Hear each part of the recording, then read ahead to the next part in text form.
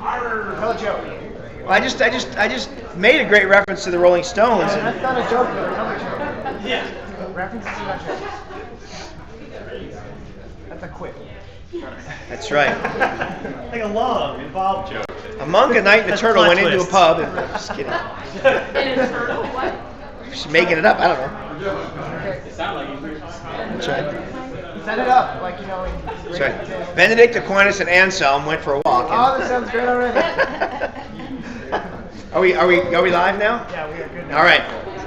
So now that we've all gotten some satisfaction there with Anselm, a couple of remarks before we move on.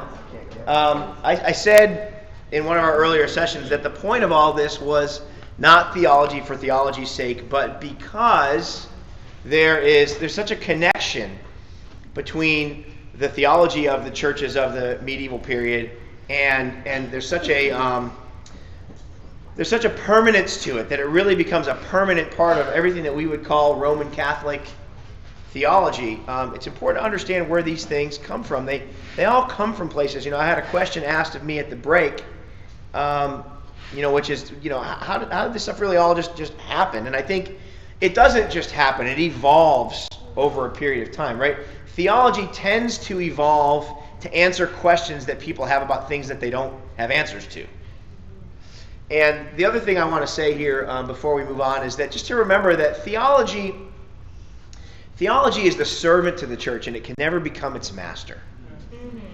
Right? Theology is here to serve the church and to help us explain things that are deep and are tough to get our head around. And the metaphors in the New Testament, the metaphors that we use in this class, the way that Anselm or Aquinas or the other theologians represent information, these are to help us understand things that in many ways are very, very difficult to understand. I am not a theologian. I'm not a classically trained rhetorician. These things are very, very difficult to understand. What I'm trying to give us here is a snapshot, a big picture of here are the 8 or 9 things about Anselm that are important. And as you look at those, you can see how they end up being part of our belief system even today. And before we go on to Aquinas, who is there with his little feather, I guess, in his inkwell. There's quill, rather, yeah, his feather, It's 3:30 in the afternoon, so I'm beyond my Cadoba coma at this point. But the interesting thing is what we just read and what we just talked about in Anselm. Try and imagine the church of the time beginning to really embrace that idea instead of staying as they had. What if the doctrines and the teachings and the principles that Anselm stood for with respect to the atonement, what if those things had become the everyday life of the church? It's hard to imagine the need later for the Reformation and some of those things, that would later come. And so I think, Anselm was a man in many ways before his time. So Thomas Aquinas, a near contemporary of our friend Anselm, and differs from him in a number of different ways. 1274 is Mr. Thomas Aquinas. And some have called him the greatest theologian of the Middle Ages. And I would probably take some issue with that. That's kind of a personal preference. But at the age of 14, he went to the University of Naples. His father was a Dominican, and his Dominican teacher, was so impressed by his ability to understand that after a couple of conversations, Thomas decided that he would join this new study-oriented Dominican order. His mom apparently opposed the decision, wanting her son to become more financially secure and, as an abbot or an archbishop or something else. But he took the friar's vow of poverty nonetheless. And there's a story, I read it 3 sources, so it sounds like it's probably right. But his brothers actually, when they found out he was going to do this, they actually kidnapped him and took him away for several months, 15 months apparently. And that his family at one point tempted him with a prostitute and other offers, and to try and dissuade him from his chosen profession. So remember now, again, thinking backwards a little bit here, that the idea of what you and I would call a liberal or a secular education didn't exist in Europe at this time. It hadn't even really occurred to anyone. So all learning took place under the watchful eye of the church at the cloister schools or the cathedral schools, as we've discussed. And so learning took place really with the church, and theology was sort of the queen of the sciences. How many of you guys know who Ravi Zacharias is? And obviously Ed and some others. Ravi Zacharias, rzim.org, I think, is the website. Ravi Zacharias International Ministries. An outstanding Christian apologist, very, very, very sharp. Older now, in his 70s, I think. But he has a series called Just Thinking. It's a series of podcasts. And he does a great job of talking about theology and philosophy in the earlier in the medieval and Roman church, and how those two sort of exchanged places as the queens of disciplines. And so see his website for information about that. But up until the time of Aquinas and Anselm, theology was the queen of all sciences. So theologians were the computer scientists, if you will, or the financial wizards of their day. These were the people that were highly respected. And so Thomas had a few important quotes, and one of them, of course, you see up there. So the Summa Theologiae, or Theologica, the sum of all theological wisdom, his very humbly named major work, as we've said. But he said this. He said, in theology, all things are treated from the standpoint of God. Okay? And that's interesting because what he's basically saying is that all knowledge and all wisdom really are oriented from God as opposed to from the human mind. Another famous statement of his, very, very famous statement, and it's behind us, and you'll react to this probably as I did. Christ won grace, the church imparts it. Christ won grace, the church imparts it. So think about what that means for a person, and think about the power that gives the church. Wow. Right? And that invisible connection. Now, if we had more time, we could have an interesting discussion about to what extent that actually has truth in it. Mm-hmm. Right? Think about it for a moment. Yeah. Can anyone think of a principle that we teach in our fellowship that has echoes of that idea? Can anyone think of a situation? Yes? When you leave the church, you should leave the God. Well, yeah, we would say that, wouldn't we? Right? That to abandon the Corpus Christi, the body of Christ, would be in a sense to abandon God. So we don't mean that in the same way that Aquinas meant it, but we understand that connection. What else? You restore a brother, make sure you do it quickly and with encouragement, kind of like, trying to think of the word. You mean the restoration process of a fallen brother or something like that? And just okay. I think you can just reaching out to people, because we kind of I know sometimes we can put the burden on ourselves that, if I don't say something to this person, then they're going to miss out on God's grace. Okay, so in the sense of evangelizing, bringing them into the community of Christ, what do you think, Matt? Church discipline. Yeah, church discipline is the one that comes out to me, right? The idea of excommunicating someone, right? Barring them from the fellowship, right? That when the church takes an action such as that, right?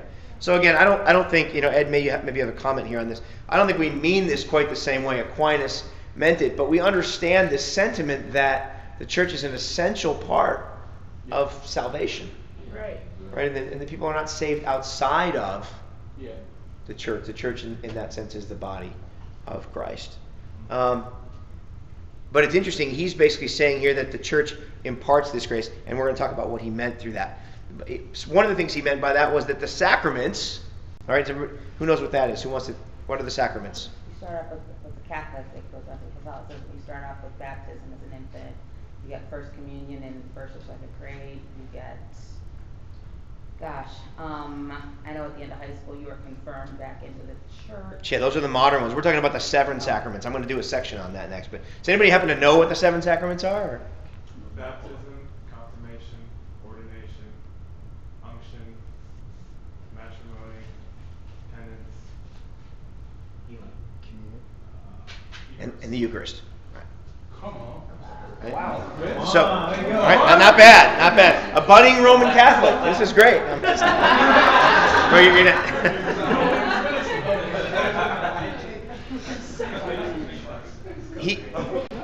he says that the sacraments are visible signs of invisible things. Visible signs of invisible things.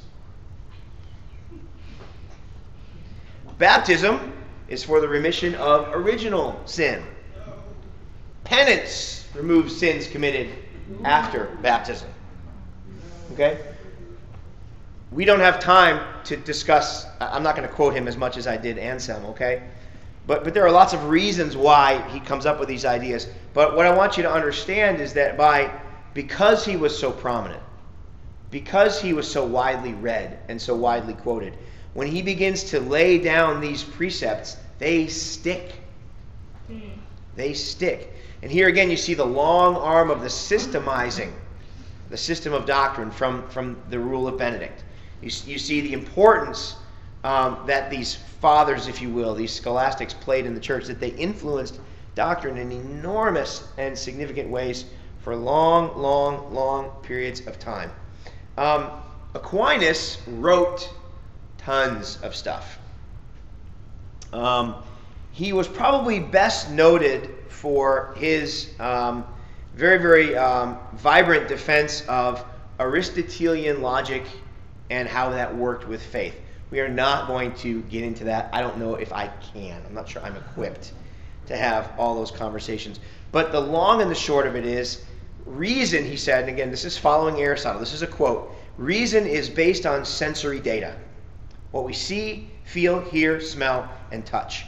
Revelation, however, is based on more. While reason can lead us to believe in God, something other theologians have already proposed, only revelation can show us God as he really is, the triune God.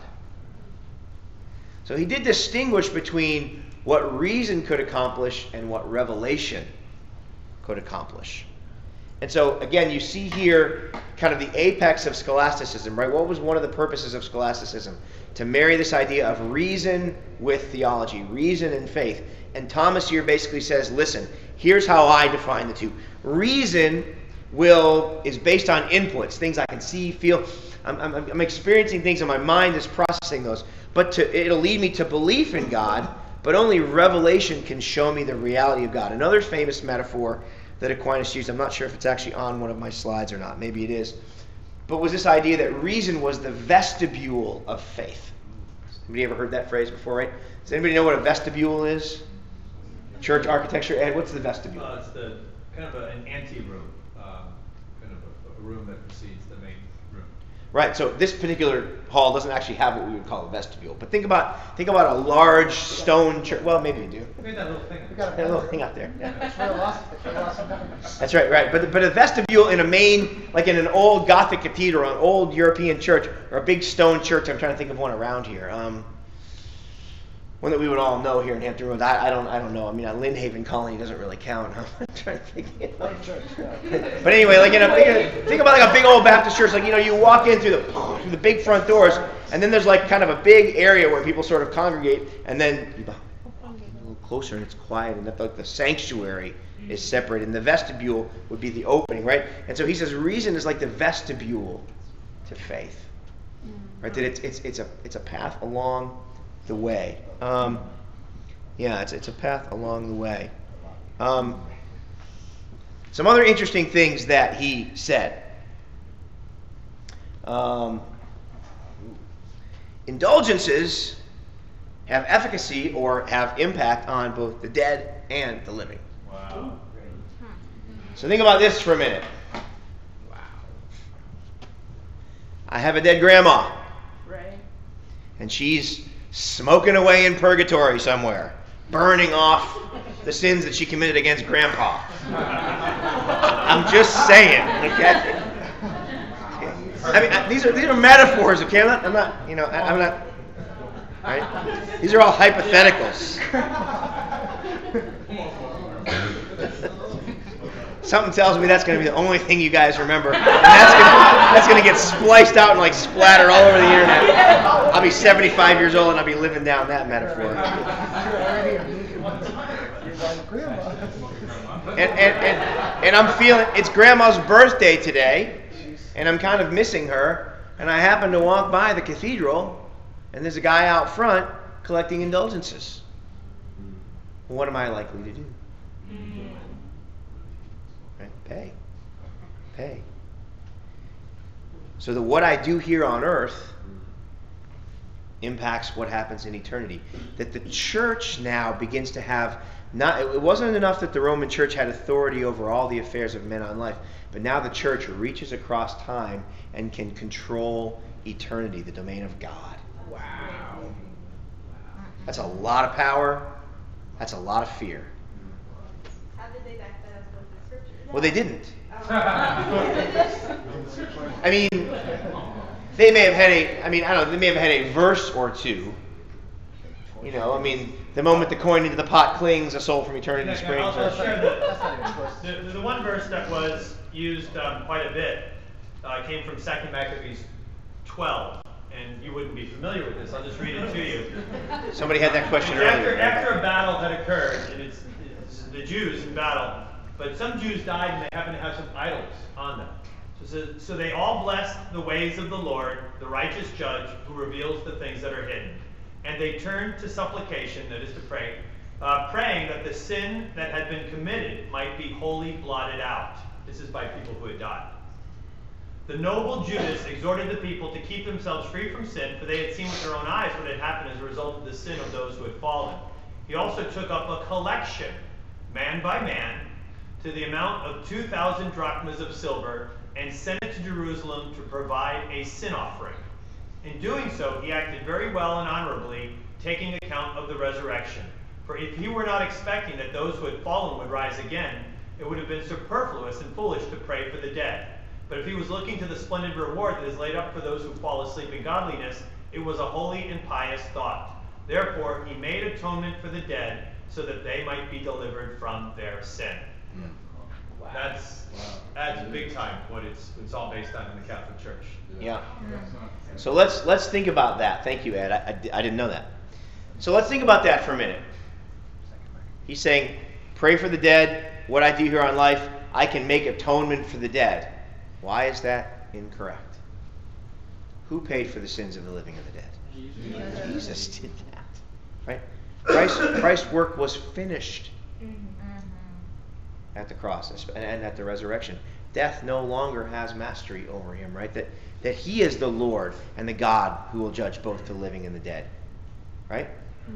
2 Timothy chapter 4, verse 1. Right? In view of his appearing and his coming, I give you this charge. Preach the word, right? Yeah. And so the church begins to have influence. Their dispensation belongs to the Pope as the head of the church.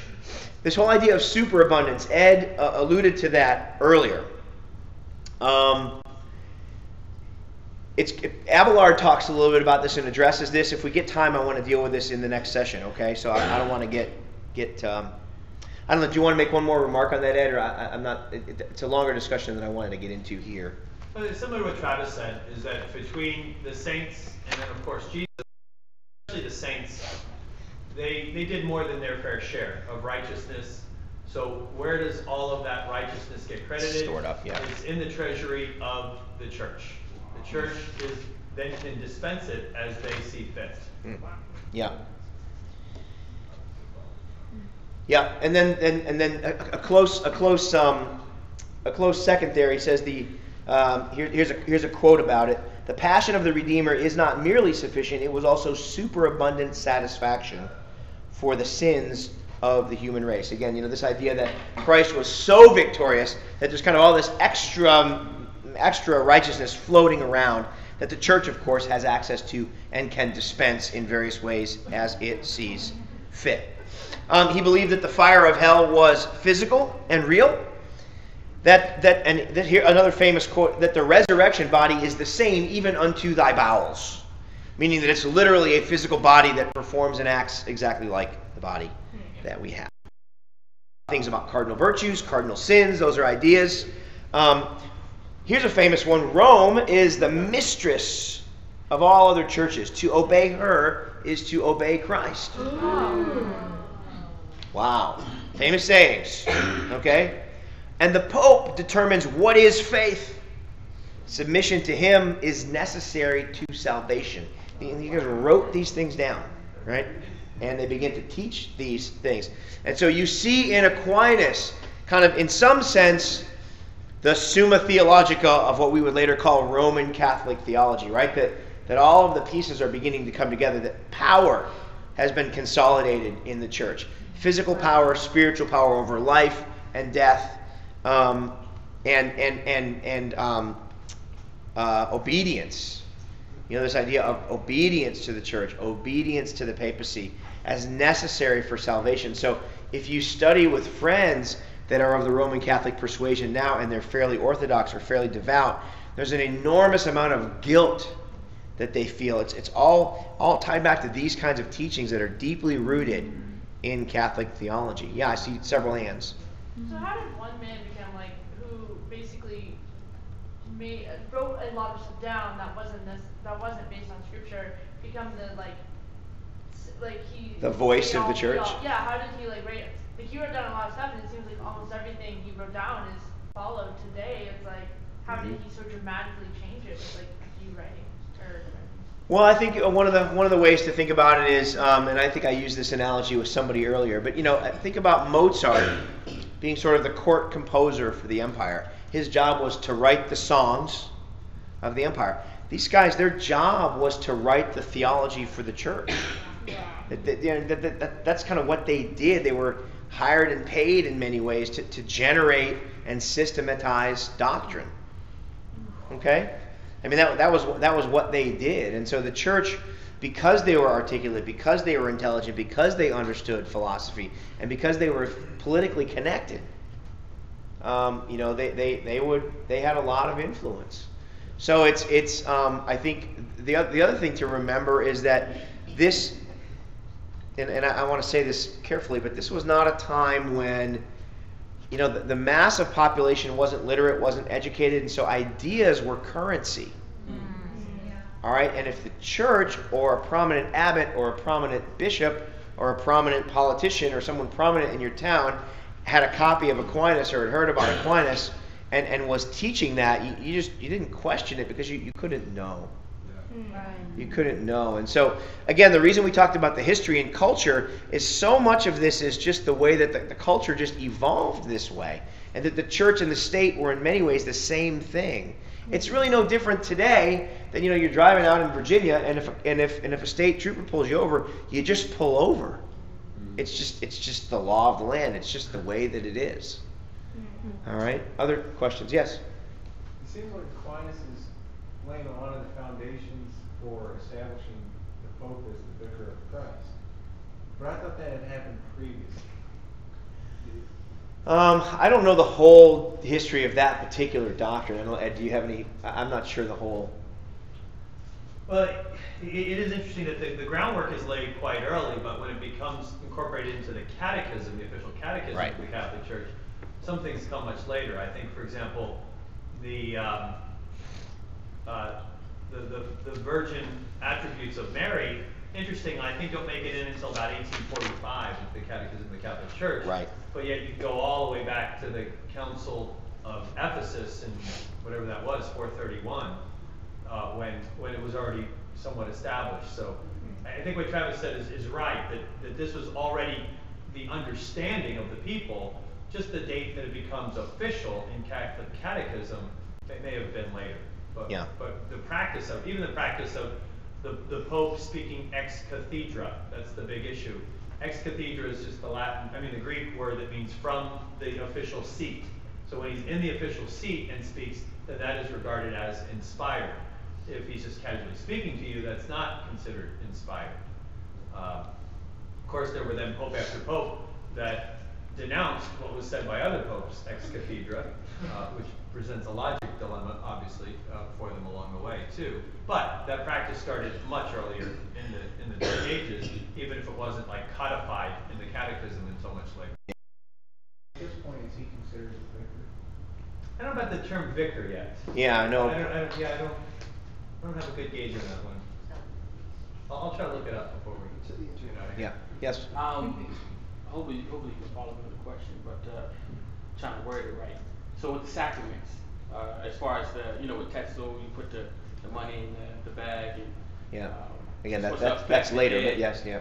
How do they reason? How did they come up with? Well, I know it was to raise money for the church and structure, I believe, but like they don't see that in scripture. Like how do they? Well, I think Ed talked a little while ago about What I just read, the 2,000 quote drachma that were raised for the dead. from Maccabees, right? So again, somebody asked me a question earlier. At what point do the apocryphal texts kind of play on Catholic doctrine? And I didn't have a good answer because I didn't know that answer. So that's an example. So I forget who asked me that question, but was it you, Josh? Yeah. Oh no, I Oh, okay. Yeah.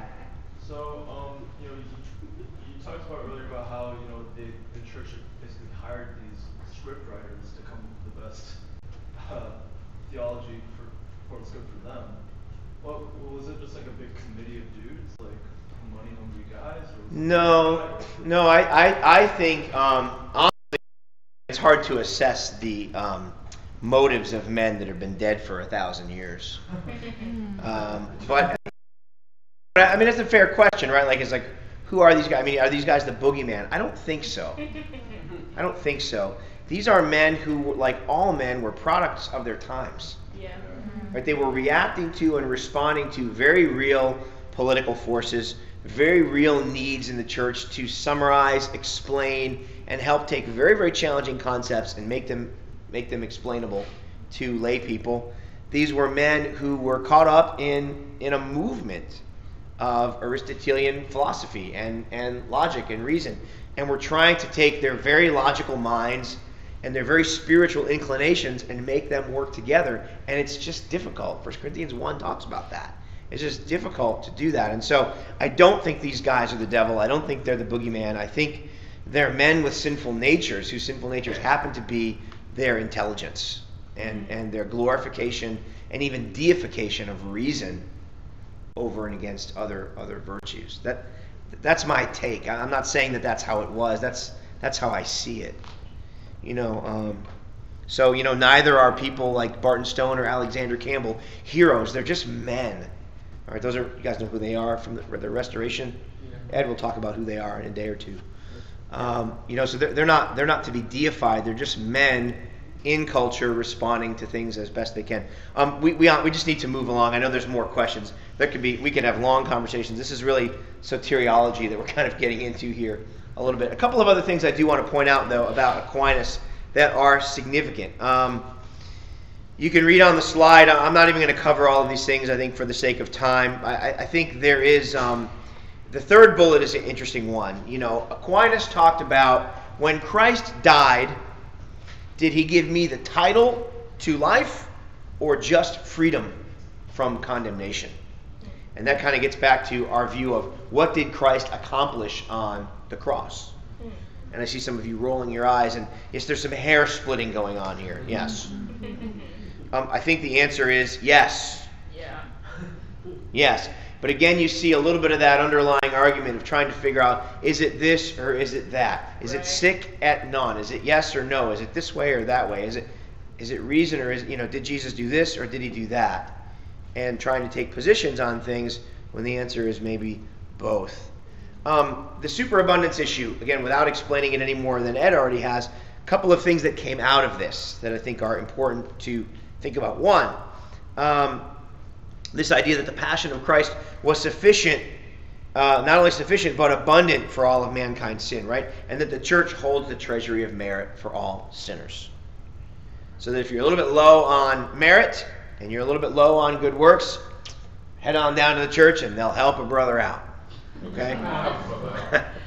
in whatever way you want to kind of do that. And the other lasting doctrine, and here you can see what we would call distinctly Romish theology, okay? Humanism and works. Remission of sin depends to a certain extent on the character and conduct of the individual as a ground or procuring cause. What is he saying there? Is he saying, look, that for my sins to be forgiven, Jesus forgave them, but I also have to kind of be a certain kind of character and do a certain kind of thing. He begins to introduce this idea of human merit as necessary for salvation. As necessary for salvation. And if you think about it for a minute, he would have to do that. He would have to do that to kind of agree with the other tenets of his theology. He does say, this is a quote, "The sinner is totally dependent upon God for the remission of his sin, both in respect to the declarative act by which he is acquitted, and in respect to all the judicial procedure and apparatus of atonement which must precede the declarative or justifying act." This gives you a little bit of idea of what it's like to read him, okay? Aquinas does teach that remission of sin depends to a certain extent on the character of the individual. He's confusing here a little bit justification and sanctification. That distinction is one for a class on soteriology. The other thing that he said that I want to make sure we point out, I don't think it's actually here on the slide. He uses the phrase the configuration to Christ. And what he's actually meaning is that God's satisfaction is complete, and it's brought about in what he calls this is a quote, a sacramental manner by baptism. In case of sin after baptism, the believer must be configured to Christ by a personal suffering in the form of penance, as well as the acceptance of the sufferings of the Redeemer. That Jesus suffered for me, but I also have to suffer through acts of penance, and those two things together make sure that I'm okay after baptism. So baptism deals again, as with Anselm, with remission of original sin, and so I'm sacramentally saved, but there's this ongoing work of salvation that both the merit of Christ and my merits as a good person obtained for me. All right? So this is obviously a significant problem and a significant challenge. It is not in itself sufficient to atone for sin, but its penance, he says, is not in and of itself sufficient to atone for sin, but in connection with the sacrifice of Christ, it has a value of its own which cannot be dispensed in making up the full sum of legal satisfaction. In other words, he didn't go all the way and say penance remits sin, but penance in combination with the vicarious work of Christ ensures remission of sin after baptism. All right? Is that clear? So I want to move on here to a guy named Peter Lombard. And when do we need to take another break, Matt? Let's see. We've been going for... Sorry about that. That's okay. We're 30 minutes in. Oh, great. Yeah. Great. I think the distinction between Aquinas and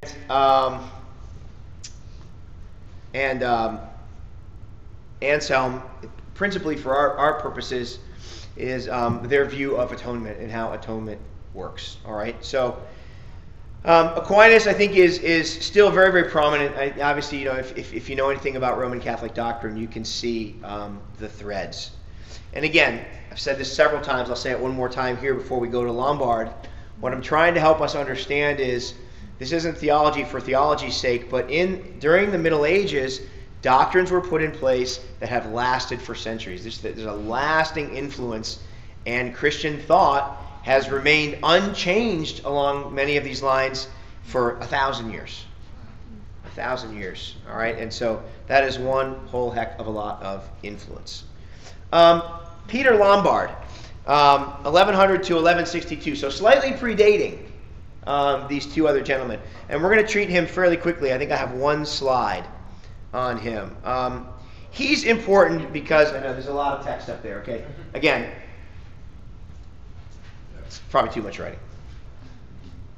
Lombard is important principally because he's sort of generally considered the father of systematic theology in the Catholic Church.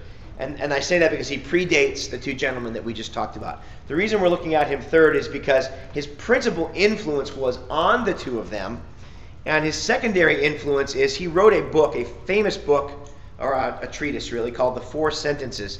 And it was the most popular theological book of the Middle Ages. It was very, very, very widely read, probably more widely read even than Scripture itself.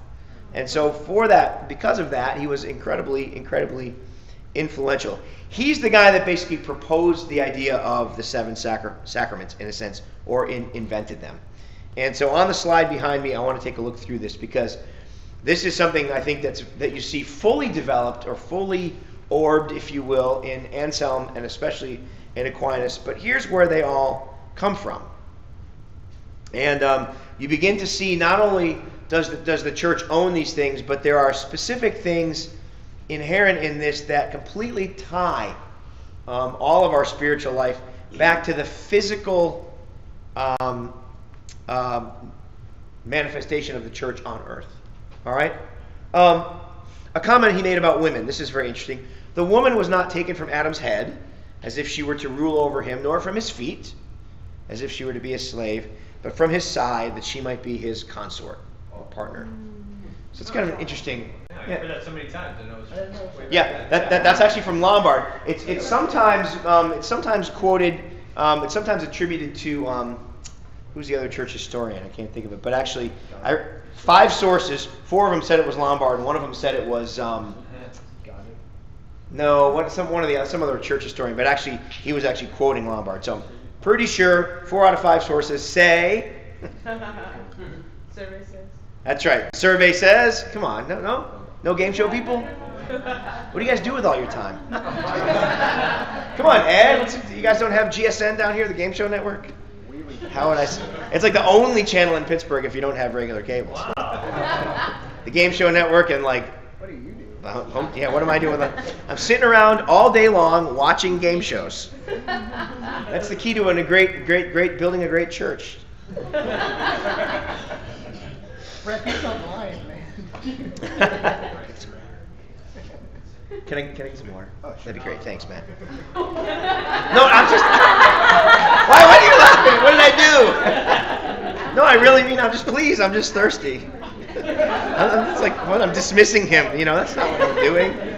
I'm sorry, Matt. Did I hurt your feelings? He's hanging his head back there. If you're not here, it was funnier here than it probably is out there. But he said some interesting things about the fall of man. And again, we get into some theology here. I want to just touch on this. But that man suffered what he called vulneratio, or the word from which we get vulnerability. That he was wounded in the fall, but he was not deprived of all virtue. So he would not agree with the idea of total depravity, for example, as you see on the slide. That man suffered, in some sense, a wound, that he was wounded in the fall, but it didn't destroy all possibility of virtue. We don't have time to argue the merits or demerits of that view, but it's interesting because it gets to the whole idea of how can sin be satisfied and what does it really mean to repent, which we see later in the Middle Ages. Baptism. Immersion is the proper form, the triune form, or the single dip. In other words, he follows, thank you, Matt, he follows Gregory, and he says, got to immerse them, but you can do the triple dip, or you can do it once with the Father, Son, and Holy Spirit. So he kind of follows Gregory in that. Baptism, again, with the Middle Church Fathers here, says that baptism destroys the guilt of original sin. The Lord's Supper, he is one of the earliest voices that uses this idea of the elements being transmuted into the body and blood of Christ, that there's something mystical that happens, transubstantiation. Have you guys heard of this? Yeah. This idea, this is the idea that the element, that in the Lord's Supper, the bread and the wine actually become, in some sense, the physical body and blood of Christ, that they're transmuted. So again, if that's true, and the church is the owner of the sacrament, so if the body and blood of Christ is transmuted in the Lord's Supper, and the church owns the Lord's Supper, and I'm not part of the church, You don't get transmuted. right, I don't have access to Corpus Christi, to the body of Christ. Right? This is where these things go, right? Atonement. Christ's death did not pay a ransom to the devil. So again, we're kind of back on that theory. And you can see how Lombard, again, influenced Anselm. The Trinity. Father, Son, and Spirit were, this is a very interesting phrase, a certain highest being, and that the substance neither begets nor is begotten, nor does it proceed from anything. This is kind of his doctrine of the Trinity. This is a precarious position, and again, we don't have time to get into all the implications of it, but suffice to say that he didn't hold what you and I would consider a particularly orthodox view of Father, Son, and the Spirit being kind of one in nature and one in essence. This phrase, a certain highest being, became troubling for some of the later writers, probably as it's troubling to you and troubling to me. So I think I just wanted to talk about Lombard for a minute because you see in him the seeds, right, that Anselm and Aquinas later sow. Let's talk about the seven sacraments and where they came from and why they are significant. Here's what he says. Baptism is for birth. Okay? The Eucharist is a symbol of community. Penance for grief of sin or second sins. By that he means sins committed post-baptism. All right? Indulgences are there for the remission of post-baptismal sin. Again, you've heard these things before. Extreme unction is the sacrament for death, right? Kind of intervening literally at the moment of death. Blessed Virgin Mary, pray for us now, pray for sinners now and at the hour of our death, all that kind of stuff. I wasn't Catholic, but I heard it once. I saw it once. It was kind of crazy. Ordination is the sacrament for ministry. We actually practice that. I was ordained. Now I think in Pennsylvania it's simply a legal designation. It allows me to preach and be paid for doing so. And I think there may be tax things with that. But it's just a legal thing. Marriage, here's a very interesting one. Marriage is for procreation and the protection against lust. So why would that be interesting? What does that tell us about his anthropology? Or what does it suggest about his view of man and his view of flesh? Corrupted. That's corrupted. And so what ancient heresy is that connected to? Gnosticism. Oh, yeah. Raising its funky head here in the seven sacraments, okay? Well, right. Right. And so what you see again is a blending of secular and sacred mythology here in the Middle Ages, right? Again, think back to Gregory, right? When Gregory began to kind of open the door between the community and the church and introduce festivals and feasts and the days for the saints, he begins to introduce human ideas into the church. He didn't protect the gates of the community in a sense. And so centuries later, you see those influences, they pervade. And so what I think we need to take away from this is that it's always important to protect true doctrine and protect the church from the influences of the world. Because, we don't really, it's hard to imagine, but the decisions that you make today in your ministries and the decisions that you make as you lead and the things that you teach or fail to teach, they will outlive you. Wow. In ways that you don't appreciate and don't understand. The things that we teach and the things that we stand for as a movement and as individuals, they'll live on past our children. They'll live on in the centuries to follow us. And, don't ever underestimate the power of the truth. Wow. Buy the truth. Don't sell it. Baptism, he believed, was the door to other sacraments and to the kingdom of heaven. That's actually a quote. Quote, "It is not essential to salvation except for persons who desire to be baptized and have not had the opportunity to receive the rite." Unquote. Let me read it again. Quote, "Baptism is the door to the other sacraments and to the kingdom of heaven. It is essential except for persons who desire to be baptized and have not had the opportunity to receive the rite." What is the logical fallacy in that statement? It's the door. So if he says it's the door, but then he says it's not essential. Well, he actually says it's essential. Oh, that's just not Well, unless you desire, but then you don't get the chance to. So, like, Right. if you want to get baptized and you get killed, then you're still good. That's right. Yeah. So he says something and then he unsays it. Right? He says, baptism is essential. It's essential for salvation. Unless you were wanting to and it just doesn't work out that way. Unless if you get killed on the way to your baptism, it's not essential for you. wow. Yeah. Yeah. The desire on their part to be regenerated by water and the Holy Spirit is certain. And so here's his argument. How is that possible? Quote, the desire on their part to be regenerated by the water and the Holy Spirit is certain evidence that the heart is already regenerated. For the necessity of baptism, we rely upon John 3:3. Except a man be born of the water and the Spirit, he cannot see the kingdom of God. So he quotes a scripture that we would use and agree with. But what he basically says is that their good intentions are enough. Just a symbol. It's just your heart. Right. And you see, again, the seeds of this kind of thinking. Right? That baptism is necessary. Yep. But well, if I didn't get around to it, but my heart was in the right place and I really wanted, you see the seeds of this kind of theology. Early. Yes. How accessible was the Bible during this time to the public? To the public? Well, Gutenberg was 1540? Earlier, Well, 1490. 1490, okay. So in terms of printed copies of it rolling around, not particular. There would have been manuscripts, but not widely acceptable.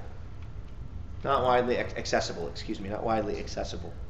All right? Would he have had access to it? Oh, yeah, these guys would have had access to manuscripts, absolutely. And Greek texts and Jerome's Latin Vulgate and other things like that, right? So, yeah, well, we haven't even gotten into sort of the whole penitentia kind of thing yet. But the seven sacraments. So here's the challenges with them, and we're going to move very quickly through this, okay? They quoted John 20:23. Somebody want to look that up for us? That the church has authority to absolve sin. They said, yes. Can you read that nice and loud? John 20:23.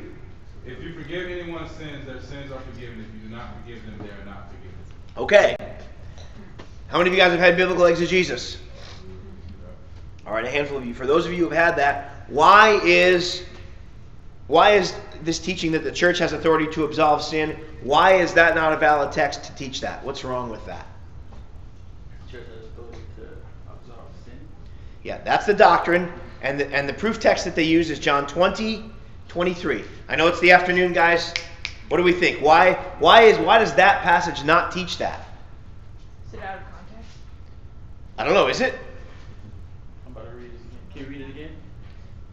What's the number one rule of exegesis? It can be now what it meant to be then. Right, and? They don't read into. What? I heard it. Context is king. Context of that passage. And how do we answer questions of context? Who is speaking to whom? Right. And he's talking to whom? The apostles.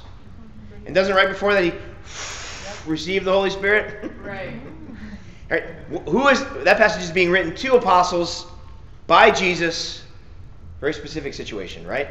So just wanted to throw in a little dig there for the importance of biblical exegesis, okay? Most heresies are born out of proof texting. Lots and lots. Sometimes even from Maccabees. Proof texting from the Maccabees. I'm not sure if you can actually proof text from a non-biblical manuscript, all right?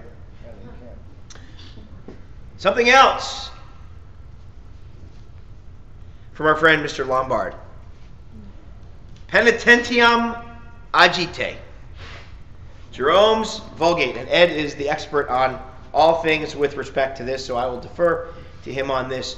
But Lombard and others of this period of time were reading Jerome's Latin Bible, which translated the word metanoia as due penance. As due penance. An unfortunate translation, if ever there was one. Yeah. And again, Ed's the expert in how all this worked, but For centuries and centuries and centuries, they were allowed, they used, the Catholic Church used this text and used this idea. It kind of fit with the humanism and it fit with the direction that they were going anyway. But now there it is, right there in Latin, the original language of the Church Fathers. In Latin, right there. You know. Wow. I'm teasing, of course, right? I'm not sure why Duns Scotus ended up in there, so sorry about that. I probably just didn't take it out from last time. Penance consists of 4 elements. Here's how to be penitent. Contrition of heart, confession with the mouth, satisfaction by works, and the priest's absolution. What a great exegesis of 2 Corinthians 7, 8 through 11. Not. You guys with me there? Yeah. 2 Corinthians 7, 8 through 11. What is that passage all about? Godly grief, godly sorrow that produces repentance. Their idea is penance. Got to feel sorry. Got to make noise with your mouth. You got to do good works, and the priest has to agree. Wow. Wow. The priest's absolution is basically the form of the penance, the final form. Without it, it is not operative. Okay? Not operative. Handful of other things. Again, we're not going to cover all of these. Absolution of sin generally was reserved for bishops. Indulgences. Here's just a variety of things. This is how you could get them. All right? For example, if you went on a crusade. Well, that's handy. I need some indulgences for Grandma because she's smoking down there with Grandpa. And I think I'll go on a crusade and kill some Seljuk Turks. Wow. Well, this is kind of how this operated, Yeah. right? And I'm being hyperbolic, but that's actually not hypothetical, right? Yeah.